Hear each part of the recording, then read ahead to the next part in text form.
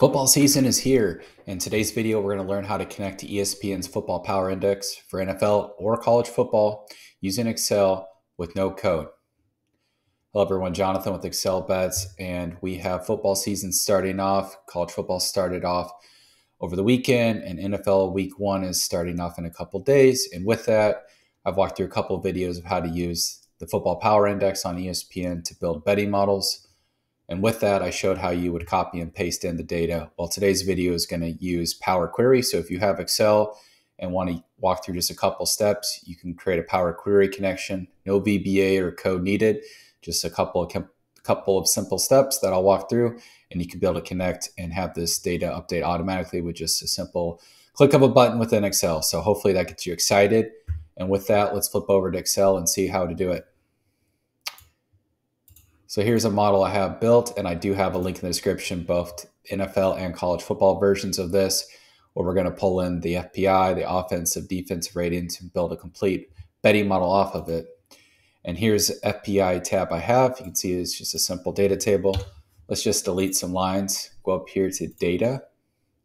We'll do a refresh, and you can see that it's going to pull in from ESPN.com the latest data values. Now, it does take a couple seconds to refresh, but if you don't want to have to do a copy paste and you want to just have it be completely dynamic, you can see now it's populated with the latest FPI data. We can flip back to ESPN just to make sure that all looks good.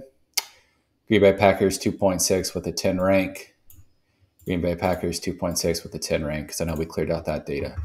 So that's what we're going to be working towards. I'm going to pull up a blank Excel workbook here, and I'm going to show you what just a copy paste looks like right now. So I just highlighted everything on the NFL Football Power Index, and this is what it looks like, which is kind of ugly. It's going to stack your teams on top of the actual data table, and it's going to bring in all the icons. In my other video, I showed if you do Control G, it'll bring up the go-to special. You can click Objects, click OK, and remove that. And you can insert a dummy column here and reference the teams. And you can do that and then do your VLOOKUPs off that. And you just have to copy and paste in that data each time you want to refresh the model, which, as you can see, was pretty quick, and that works. But if you want to have this be a completely dynamic update and just a click of a refresh button, then what we're going to do is connect via Power Query. So I'm just going to add a new tab. I'm going to go back to ESPN, and I'm just going to copy in the web address up here. Control C, so ESPN/NFL/FPI. Copy that. We're going to go to Data from Web, and it's going to bring up a URL. From web paste, we paste in our ESPN, click OK. And it's going to bring up some prompts, and we'll just walk through just some specific steps to get that data in as we want it. This is going to bring up this navigator icon, and it's going to let you see the table preview. So again, as we saw in the copy paste, it bifurcates the teams from the actual FPI data, which is not what we want. So make sure you select multiple items, and we're going to select table 1 and table 2 because we need the teams for table 1 and we need the FPI data from table 2. So select both those. We got the check marks, and then head down here and click load, and it's going to load both those tables. Okay.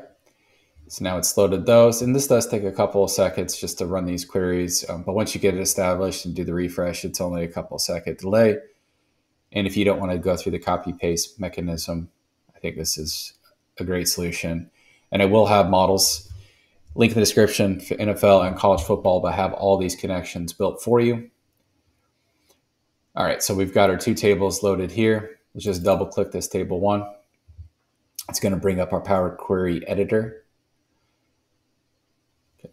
So table 1 just has the team name, and like I said, table 2 does not have the team name. So in order to join these, we've got to have a common field to join on. So what we're going to do is we're going to go ahead and go to add column, and then this index column, and you can do from 0, and it's just going to add a 0 to 33 row column. We'll do the same for table 2. Because that's the great thing about this is it's the same number of rows. And so we can just add this kind of dummy column, this indexing, and we can join off that. All right, so we've done that for both table 1 and table 2. We're going to go home, and then we're going to go to merge queries, and then do the drop down, do merge queries as new. So table 1, and like I said, we need to be able to have a join field, and so that's going to be that index column. And then we're going to select table 2, scroll to the right, select your index, and it's going to be a left outer join. Click OK. And then make sure you click this expand button so we can have all the data here, and it's going to expand. And we want all the columns. We probably don't need that indexed because it's going to be repeated from what we already have in table 1. Click OK. So there we have it. We have our table 1, which is the teams, and then that index column, the win-loss, the FPI, the rank, the trend, offense, defense, special teams, strength of schedule, remaining strength of schedule, and average win percent. So there it is. We have everything we want. Go ahead and click this close and load. Let it just take a couple seconds here to load. Like I said, it does take a little bit of time to get it initially established. But once you've got that up and running, it is pretty slick. Okay, it's getting the data.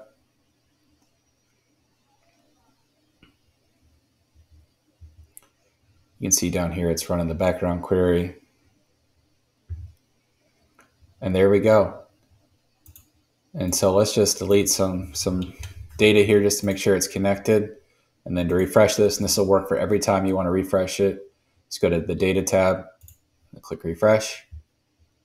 And it's going to repopulate that data we just cleared out, along with updating any of the FPI information as it changes. So really slick. As you can see, pretty simple because a couple steps, no code.